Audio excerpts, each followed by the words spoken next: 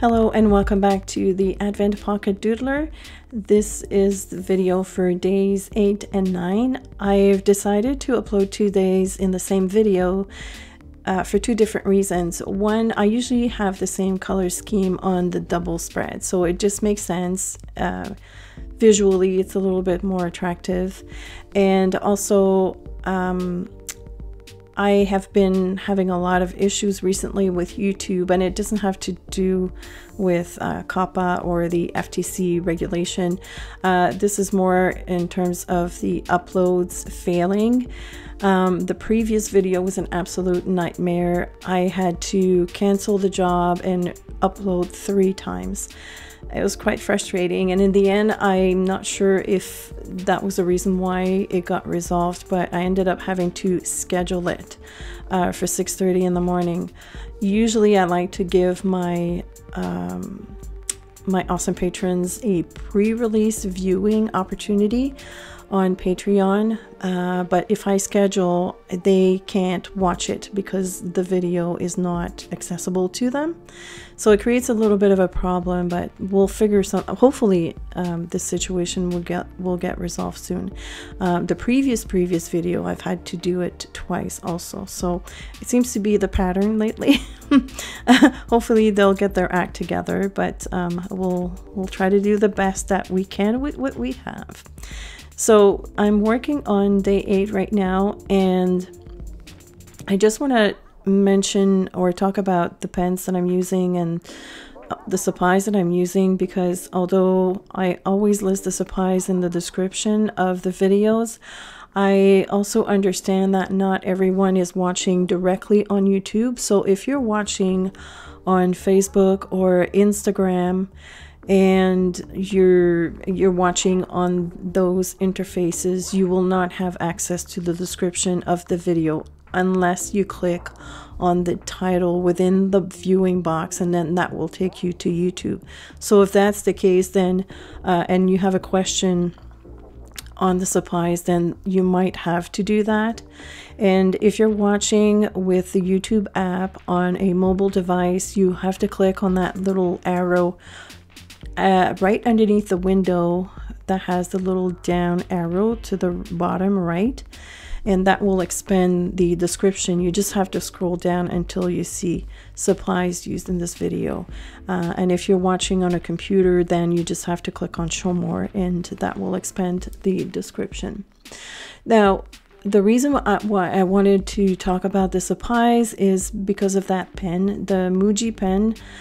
Muji has decided to not manufacture the colored ones. So my understanding is, because I used the blue-black one in the last video, these are no longer being made. I know that if you go directly on Muji.com, the photo of the item will show, like the blue-black Hexa gel pen will show, but it's not available to order. You can't add to cart. The black one, the one that I'm using right now, you can find it on Amazon, and you can also find that on Muji.com, or if you are lucky enough to have a Muji store in your area, go grab them. I don't even know if they're going to keep on making the black one. I have no idea, but I will be very, very sad if that's the case.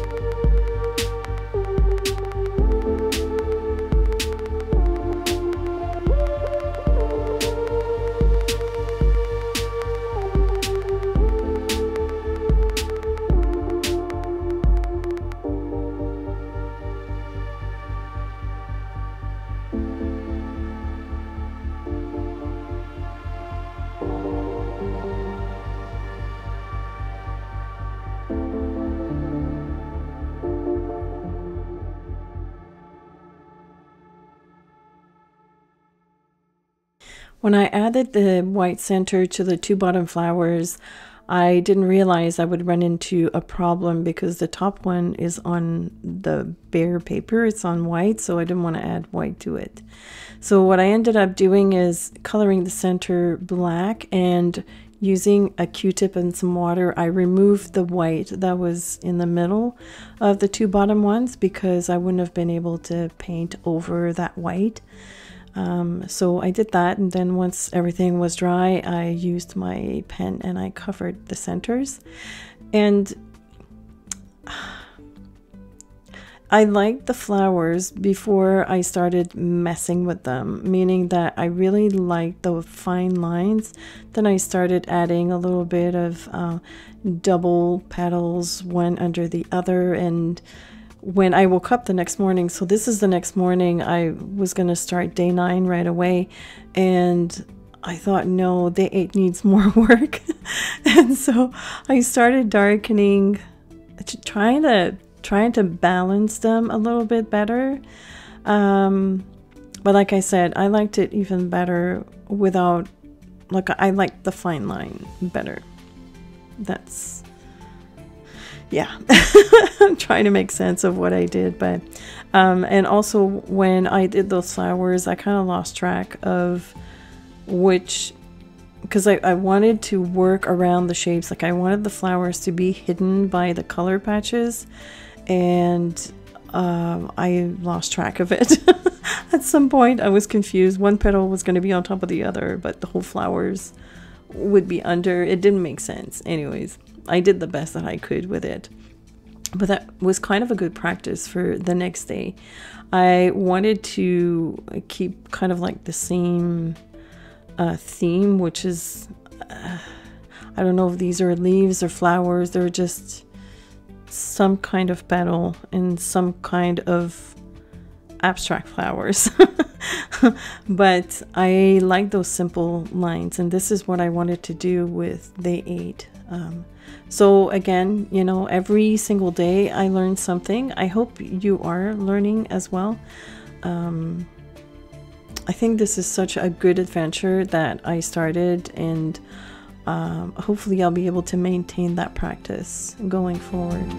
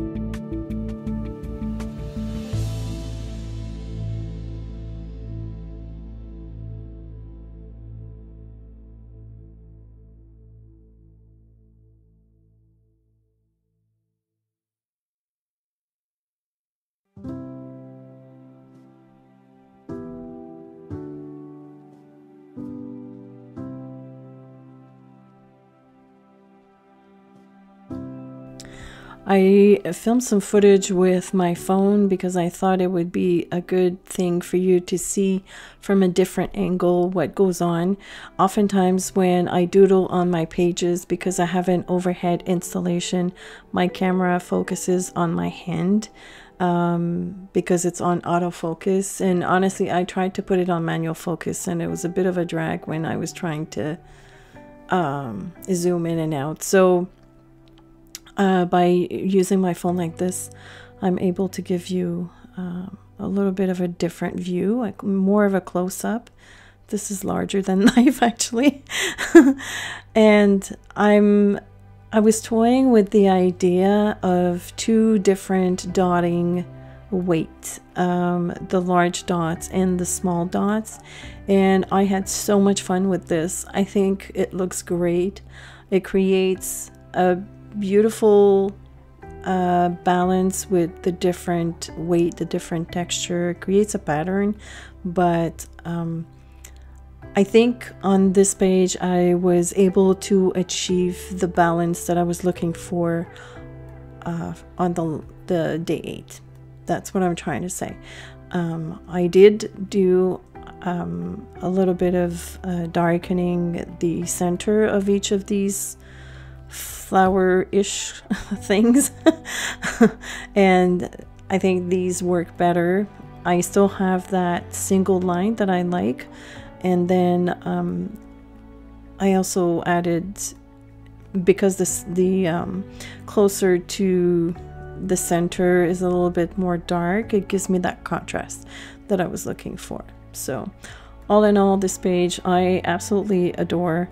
It was such a fun thing to do, and it was quite quick. I think I did this page under 5 minutes. Well, maybe I'm exaggerating. Let's say about 7 minutes, because there were some moments of hesitation. And that's the whole purpose of this practice, is to keep it as short as possible. I know I've had longer ones on some days, and I didn't feel good about it. I really wanted this to be a quick exercise, something that we can do just to get that practice out every day, even when we're busy. So I think this page is for me, it is a success. And it's happy colors. It's not colors that I'm used to using. These are quite primary, but it works. The black and the white space around the page, I think, is something that I'm gonna need all the time. It makes it a lot easier when there's white around the image that you're working on. So here's another close-up shot. You can actually see very well the pen with this angle. This is the Muji. It's 0.25 millimeter. That's quite tiny. And you'll excuse my crusty hands. They're clean. They're just super dry. It's winter here, so I have extremely dry hands. But yeah, that pen, you can see it's a rollerball pen, so it doesn't fray. It's just, I wish it were permanent. That's my only, the only bad thing I can say about this pen is I wish that it were a permanent ink, but it's not. So I use it when I know that I'm not gonna add anything else on top. But here are the two pages. I think they work together, but my favorite obviously is day 9. But I don't know, it makes me happy. So thank you so much for watching. Again, don't forget to check the description to see what I used in this video. And I want to say a huge thank you to my awesome patrons for supporting my art over at Patreon. Thank you so much for watching, and I will see you soon.